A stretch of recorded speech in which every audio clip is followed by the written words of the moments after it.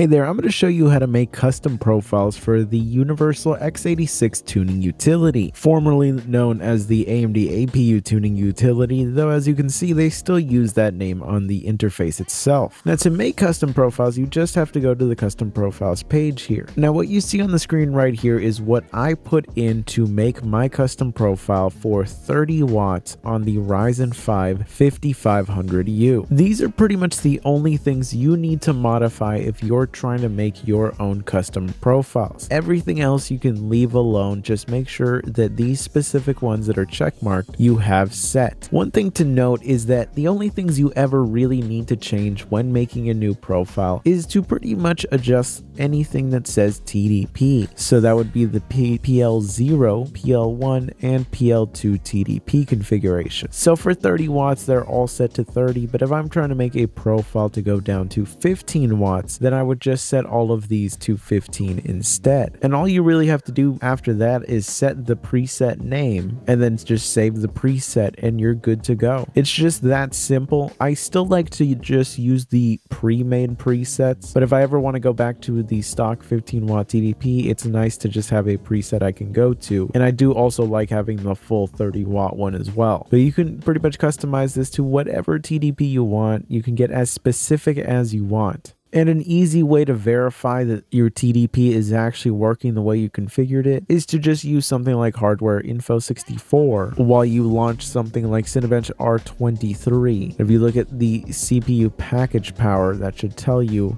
what the TDP it's actually configured at. So as you can see right here, since I have it configured at 15 watts, we are pretty much using 15 watts. If we switch over to the 30 watt TDP, you'll see that the package power is going to go up to pretty much 30. It's just that simple to set up. But anyways, I hope you found this to be useful. If you did, be sure to subscribe and I'll see you in the next one.